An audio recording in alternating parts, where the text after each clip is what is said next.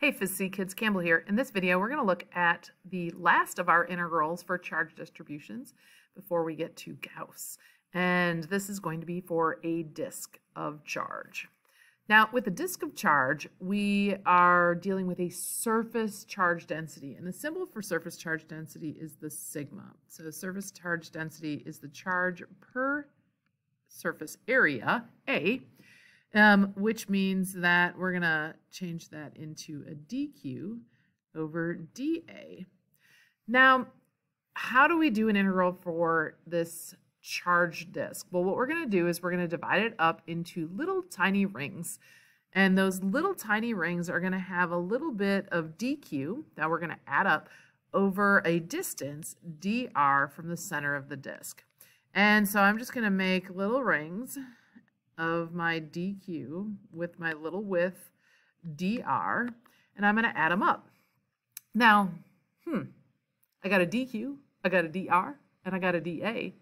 And if we're looking at the electric field some point away from the disk, so here's a little side view of my ring, right? I also have an angle here, right? But the good news is this is like a cone, right? So the cone is going to be symmetric. The disk is symmetric because we're about this axis because we're coming out of the center of it, which means that our, in this case, the vertical components from this picture are going to cancel and our x components are going to add. So we're only going to have to deal with, say, cosine theta in this case. But of course, that's also changing, right? Because, you know, as I get closer in, the angle is going to be different than if I was farther out. Gosh, that's beautiful. So we have a changing angle. We have dq. We got a dr. So what do? Well, we're kind of going to go back to what we did a little bit with our off-axis line of charge in that we're going to replace the r, the distance away, in terms of the variables the variable changing the distance r to that concentric ring from the center. But our axes here, call this x, and the next one I'm going to call it z. But that's going to be a constant value so that we can replace the r squared on the bottom of the kq over r squared with a variable where there's only one changing. Of course, we're going to have to change the cosine theta and replace it in terms of the variables x, and this should be little r. Don't know why that's a big R. And so what we want to do is we want to get this all in terms of r, so we can integrate r from 0, the very center, to the radius, the outside of my disk. So that means we also have to change dA. And so instead of doing dq is equal to sigma dA, we're going to change A, right? An area is also a length times a width. Now, our length, right, is going to be the circumference of my little concentric ring here. So that means my dq is going to be sigma, the 2 pi r, which is the length of my concentric ring, times dr. So once I do all those changes, I will just have one thing we're adding up, and that's going to be the r, the radius from the center to our concentric ring. Okay, so let's go about doing this. All right, so I have a uniformly charged disk. It has a positive charge q and a radius r. And I want to know, and this is three-dimensional, can't you tell? About the electric field at some distance z from the center of this disk. So when I make my little concentric rings, right, each concentric ring is going to have an electric field that is going to point, it's a beautiful one, one's going to point up, and then from the other side of that concentric ring, it's going to point down. But we can see here that if we do that all the way around, for a bunch of millions and trillions of concentric rings, that the electric field, in this case on the y-axis, is going to be 0. Those are going to cancel each other out. The vertical components are going to cancel out. So that means that my net electric field is going to be the electric field on the x-axis. And so we're going to be adding up all of the electric field. And if we make a little triangle here, and that's our theta, that's going to be our theta. So that's going to be the cosine of theta. Okay, so our net electric field is going to be 1 over 4 pi E naught, the integral of dq over, now we have a lot of r's, right? I called this r on the last slide. So I don't want to call this distance here, the distance from here to here, I don't want to call that r. How about we just call that r prime? Is that all right if we call that r prime? So then we'll call that r prime squared. Or does that look like r to the 12th? I don't know. Work with me here. And then times the cosine of theta. Too many r's, right? That's going to be kind of confusing. I apologize. Okay, so we're going to replace our dq in terms of the charge density, which is sigma. So that's a charge per the whole area. dA, which we're going to replace with the length of 2 pi r for each ring, dr. And then that's going to be the r, this r, the r from the center to my concentric ring. My r prime, why didn't I choose a different letter? I don't know, because, you know, why not be confusing?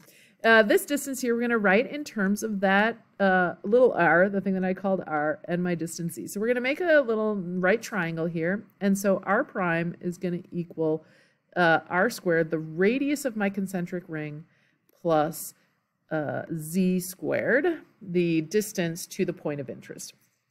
And then lastly, we want to replace our cosine theta in terms of the same variables. So if this is our theta, right, the cosine would be that distance z to the point of interest, which could be z, x, y, whatever we called it or whatever the problem defines it as, over the hypotenuse, which was my r prime, which is the square root of r squared plus z squared. So interestingly enough, this looks more like the off-axis line of charge thing than a ring itself, a single ring. Okay, so let's plug all this stuff in. So E net is 1 over 4 pi E naught, or k, you could call it k too. The integral of dq, which is our lambda 2 pi r dr, over r prime squared, which we said, so when we square that, that's going to be r squared plus z squared, times the cosine of theta, which is going to be z over r squared, the square root of r squared plus z squared. Okay, so 2 pi sigma z, those are all constants, so we're going to pull those out of our integral. And so on top here, we're going to have 2, we're going to have pi, we're going to have sigma, we're going to have z, gosh, that's a beautiful z, over 4 pi E naught. And then we're going to take the integral of r dr all over r squared plus z squared to the 3/2. All right. And, oh, we have to have limits. So we're going to integrate all these little r's, all our little radiuses from the 0 point in the very center to the outer surface of the disk, r.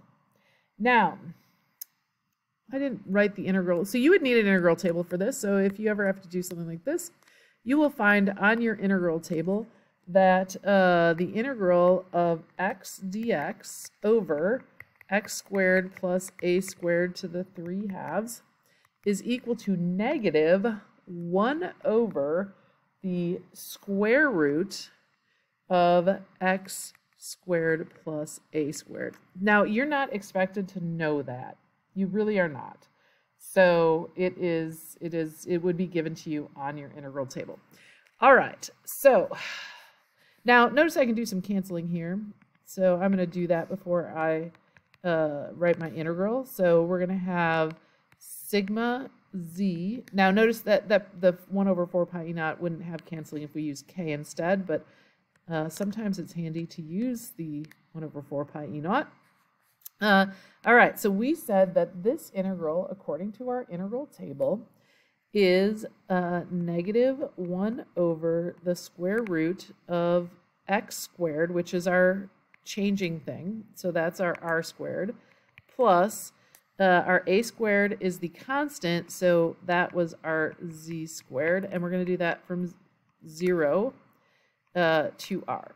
Okay, so we get our sigma z over 2 e naught, and then when we put in our r, right, we're going to have a negative 1 over the square root of r squared plus z squared, that's the capital R, minus a negative of our 1 over the square root, so this would, the r would be 0, right, and then that would be plus z squared. Now, in the interest of time, if I were on an AP exam and I was doing this, I would stop here. But, you know, we got all the time in the world, right? So we can rewrite this as E net is equal to sigma z over 2 E naught. And then I don't like negatives in the front. So this here, right, is going to simplify it to just z. So I'm going to have 1 over z minus, and I just moved it because I don't like a negative. I don't like the negative up there. It looks ugly. I'm sure there's some real math reason to that, but, you know, me and math, it's not a thing. All right, so, and then of course, you know, maybe we could pull the z out because I have another z here, but you know what? Maybe we will just leave it here. What do you think? You think that's good? Why not? I mean, we could make a common denominator and do all that fun stuff. Should we do that? You know what? If you're done with me, you can turn off the video. But you know what? Why not? I still have time. Let's make a common denominator. Okay, so we have sigma z over 2 e naught. Our common denominator would be the square root of r squared plus z squared over z times the square root of r squared plus z squared. Oh, get rid of that right there because that looks really bad. And then minus z. And then we could cancel out this z. And then our final net electric field is going to be sigma over 2 e naught. And then here I have, this would be 1 minus z over the square root of r squared plus z squared. See, that's all right, right? Now, obviously, it would look different if we had used k. We wouldn't have been able to cancel that 4 pi, or that 2 pi that was on the top. So I guess it would, well, if we used k, I'm thinking this would look like k times 2 pi sigma z. No, the z would cancel still, and 1 minus z over the square root of r squared plus z squared, if you actually cared. So in this case, it looks actually better with using the 4 pi e naught, because, you know, sometimes that happens. All right, now I'm done, if you are still here. Bye.